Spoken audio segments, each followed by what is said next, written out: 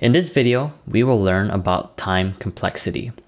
What is time complexity and why do we care? When you want to express how fast an algorithm runs, simply just measuring the time of how long it takes to run would not be such a good idea. That's because the results would depend on other factors like how fast the computer is or the size of the input. For example, a function working on an input of 5 elements would probably end faster than if it were to work on an input of 5,000 elements. So we need a generalized way of expressing how fast an algorithm is able to run, regardless of the size of the input or other factors. And that is what time complexity is all about. Time complexity is often expressed with big O notation. The big O is used to classify algorithms by how it behaves as the input size increases. Different time complexities: linear, constant, quadratic. Let's say there is a series of lockers and you have a book in one of those lockers, okay? Your task is to find the book, and how you find the book represents the algorithm you're using. Linear. First, let's say you have no information about where the book is, and you need to look into each locker one by one until you find the book. If it takes 1 second to open a locker, and there are 5 lockers, in the worst case, it's going to take you 5 seconds, where the worst case would be when the book is in the last locker. If there are 10 lockers, it'll take 10 seconds. 100 lockers, 100 seconds, and so on. You can see that the time needed to find that book increases linearly as the number of lockers you need to check gets larger. In big O notation, this would be expressed as O of n, where n represents the number of lockers you'll need to scan. No matter how the line graph looks, when the time increases linearly to the input, the big O of the algorithm will still be O of n. For example, if it takes you 3 seconds to check one locker instead of 1 second, or you're super fast and it only takes you half a second to check a locker, you might find the book slower or quicker, but the big O of finding the book will still be O of n. Some algorithms might have a slow startup time. Let's say you and me, we are both able to open a locker in half a second. But for me, I have to eat a sandwich for 10 seconds before I start to search. Even though I have a longer startup time, my algorithm is still asymptotically equivalent to yours. We'll talk about what asymptotically means later. So in summary, when we are talking about big O notation, the coefficients or constants don't matter. It's just O of n. We call this linear time complexity. Now let's look at another complexity, which we call constant time, O of 1. Algorithms with constant time are considered to be good because no matter how large the input gets, it will still take the same time to perform a certain task. If we go back to the lockers, this time let's say we have another person who's psychic and can guess which locker has the book. If the process of retrieving the book takes 1 second and there are 5 lockers, it will take 1 second to get the book.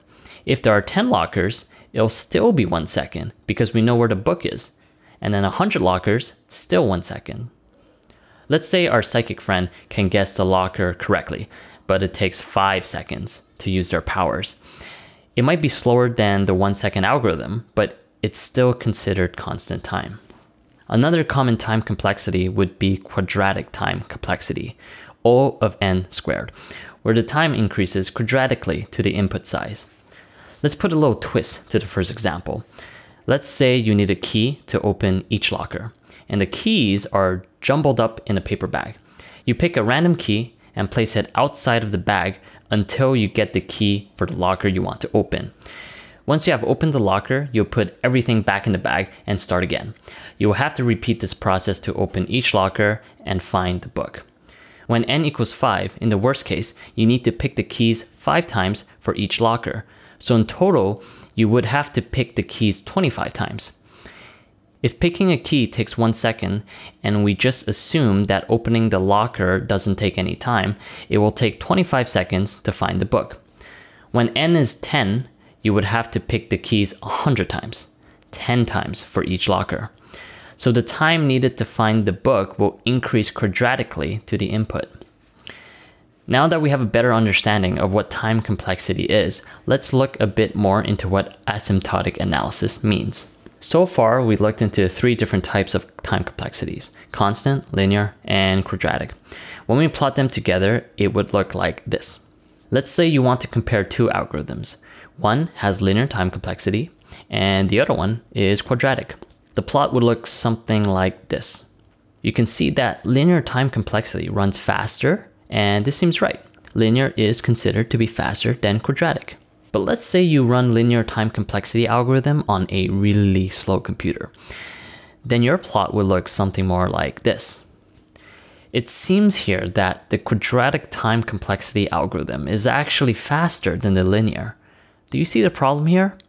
When you're trying to say that this algorithm is more efficient than the other, the runtime shouldn't change depending on external factors like computing power. So we need a generalized way of expressing how fast an algorithm is, which is where asymptotic analysis comes in. As we put in a larger input, coefficients and constants in the function will become less significant. When we were running the linear complexity algorithm in a slower computer, we were changing the coefficient. But as the input size grows, you can see that it doesn't matter at the end. Eventually, linear time complexity algorithms will run faster.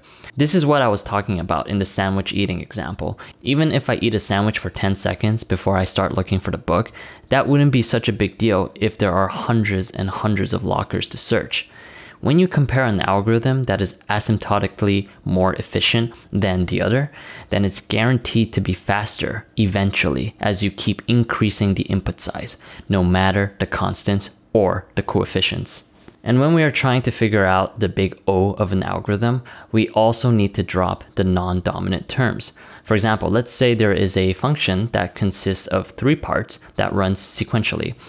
The first part and the second part has an algorithm of O of n squared, and the third part is an algorithm of O of n.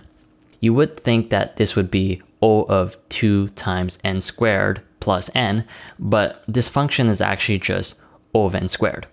Because first, we drop the constant and the coefficients, then we only choose the highest order and drop the rest, so it's just an O of n squared.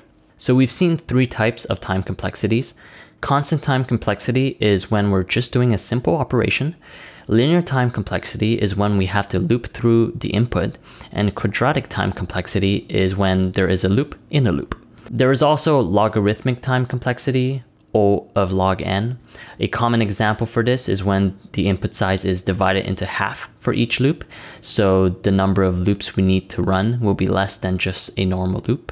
There are also linearithmic algorithms, O of n log n, which is worse than linear time complexity, but better than quadratic. Cubic time complexities are even worse than quadratic time complexities. Just think of a loop in a loop in a loop. That would be horrible. Exponential time complexities, O of 2 to the n, will multiply the number of operations whenever there is an additional input. Think about the number of attempts we need to take to guess 3-digit password and 4-digit password. We increased the password length by 1, but the number increased from 1,000 to 10,000. If you see the 6 types of time complexities in this plot, it is pretty clear that in this order, the time complexity gets good to bad. When you compare an algorithm that is asymptotically more efficient than the other, then it's guaranteed to be faster eventually as you keep increasing the input size, no matter the constants or the coefficients. And when you're trying to decide which is the dominant term in your algorithm, you need to pick the worst one, which you can decide from this order. Let's look into an example. This example is about finding the 2 numbers in an array that sums up to the target. Let's say you can use the same number twice. For example, if the target is 12 and its input array is 7, 2, 9, 3, 11, it will return the indices of the values 9 and 3. If the target is 4, the function is looping each index of the array, and for each index it loops again to see if they add up to the target. So it's a loop in a loop. this algorithm will have a quadratic time complexity. If there are 5 elements in the array, in the worst case, this line will be executed 25 times. If there are 6 elements, then 6 times 6, 36, 36 times, and then so on. Let's look at another example. The first part of the function is a loop in the loop. This line will run n squared times, so the time complexity of this would be O of n squared. The second part will run n times. We are just looping n times, so it will be O of n.